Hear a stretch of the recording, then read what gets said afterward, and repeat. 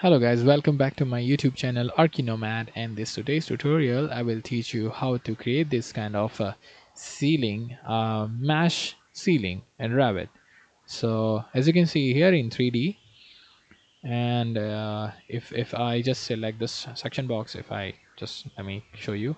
So as you can see, it has a proper the supporting bars, and it's the ceiling of the mesh kind of ceiling design. So I'll show you here on the sheet. I just put it here. As you can see in the camera angle also, it's transparent. You can see on the it's above the cut side of it. And this example, actually we are going to this sort of things you can also create.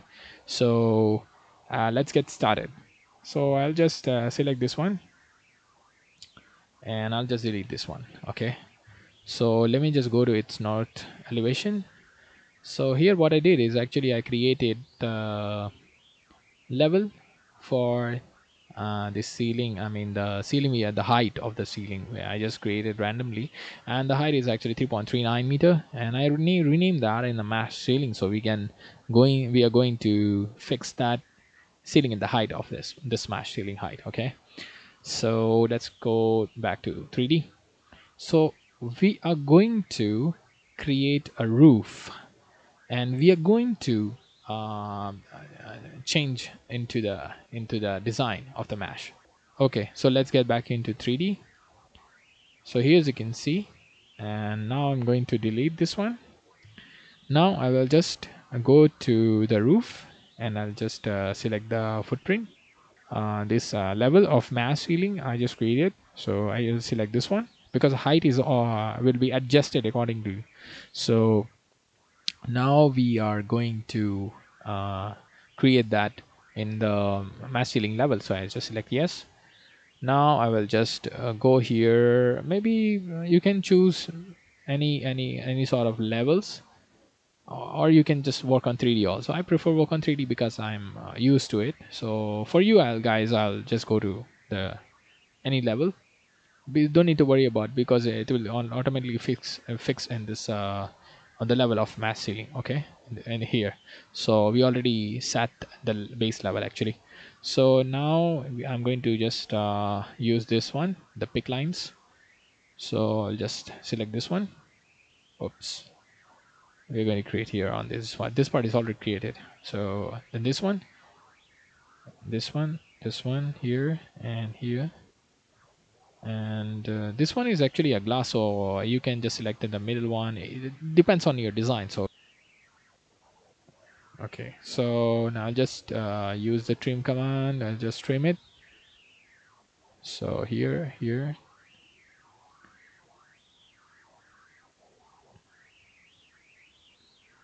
So yeah, this one is we created our roof here. I'll just select okay. So now let's get back to into 3D. So as you can see, it's already on the level of this mesh ceiling we're going to create it. So now in the meanwhile, you just keep that selected. You just select this one either, and then go here and change it to this one. So sloped glazing, sorry. Yeah, sloped glazing. Okay, so now as you can see, we just got kind of a glass on the roof. So now what we're going to do is we're just going to apply some tricks here. So I will just you just need to do hover your mouse over this one. You see this kind of guideline it's showing you. Okay, it means that you are the cursor should be inside of it, so it will appear. Don't go outside because it will select anything else. Okay, so just go here and hit the tab. So when you hit the tab, it will be showing like, current panel selected, like that.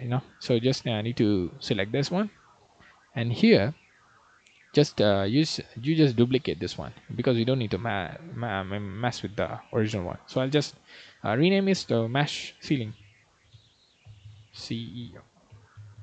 Okay, hit okay. And offset, we don't need to worry about it. And the trick is we're going to do. So let me just select this one, we create it, and now again we just go back, and here in the material we're going to create a new material for that. Okay, so we're just going to create a new material, rename mesh ceiling, hit OK. Okay, and just make sure that you're in the graphic panel, your use render appearance should be checked. So now we're going to the appearance, and the color I'm going to use the yellow because I just want to make a good appearance for this tutorial, because for you guys, so you can choose according whichever color you want, maybe a gray or something like that according to you. And for this tutorial I'm using yellow, so I'll just select OK. And now I will just go here in the downside. You see here this option is cut out. What it means actually, you see in this 3D option, you see this actually the mesh holes. Basically what it does, it will create the cutouts in this the mesh ceiling when you're going to use this image. Okay, so basically we are going to use a texture in it. So let's select this one, and it will automatically open this option, I mean, to select the texture, because I already was using for some other texture, some other project. So I'm just going to give you the original location for the Autodesk texture. So let me just try, maybe I forgot, I don't know. So let's just try. It should be inside of C drive, program 86. Then we are going to use the common files. Then we are going to use here Autodesk shared, and here you see this materials you have saved. So I'll just go back here, and I will just select whichever I you personally use this one, this location. You can see, so this is actual location for it. Okay, so I'll just select the second one, and if I go here to the maths, here we are going to search for mesh wire cutout. Okay, so I'll just make a little bit larger. So now I'll just try to hit on keyboard, I mean the M. Okay, M, we got the M. So now mesh. Okay, let's search. It might be nearby here. It should look like this kind of thing. So let's go mesh. It should be nearby. You see that pattern? You can also use this one, this kind of pattern. You just need to adjust its the height and whatever the scale. Actually you need to adjust it. So I'll just select the mesh wire. I think this one. Yes, correct, this one, mesh wire cutout. So remember this one. It, I mean, for according to your project, I'm using this one. So select this one. You see here, this is showing now. Just click once or double click over this. You will select the scaling option. So for the sample option, we can actually set later, because we don't know right now how much it's going to be big or something like that in the appearance basically. So I'll just select OK and apply, and OK. So as you can see, it's quite pretty big accordingly. It's already changed, but this one is totally this one is actually the accurate one. This one is quite big, so we're going to take the sample of this one. So I'll just select this one.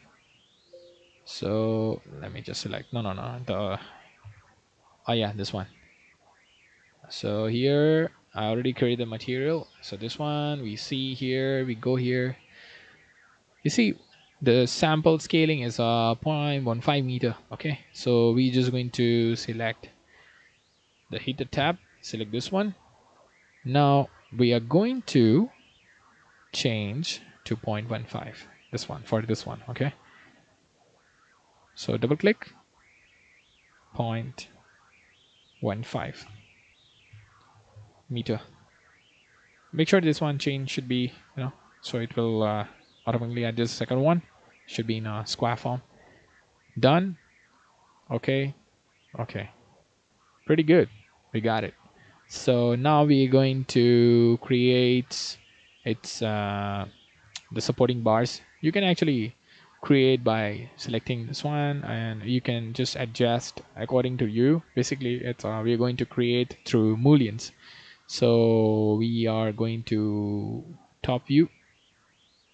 We just select this one here option. You can see here, create similar. Either you can just select this one directly, or you can just create first the grid line.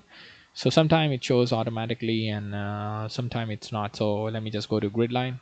I mean, sorry, the curtain line. Okay, so we're just going to give a curtain line. So for this project, I'm just maybe randomly. Okay, let me put here. Just I want to demonstrate you. So here, as you can see, and for this one horizontal, let me just give me a couple of support like this. We got, okay, this is actually door, so okay, no problem. So now we're going to select this one, and we're going to create this similar exactly. I'll just select all grid lines. You see, when you hover, it will appear a blue guidelines. Select, just select all over it, and it's done. Now you can see we already created it. Support bars also, and you can play around with a lot of things accordingly. You can adjust, or you want to change some of it to the glass, you can change to, like, if I select this one, oops, like yeah, this one, if you want to change to the glass, you can just go here and glazed. You see, you can play around with this. A lot of infinite possibilities in Revit. Actually, you can do according to you, so just like that. So yeah, thank you so much for watching. This is much for this tutorial, and see you in the next tutorial with new ideas, with new projects. So stay tuned to my channel and subscribe to my channel, and please like this video, and if you found this video useful, share with your friends, and see you in the next time. Thank you.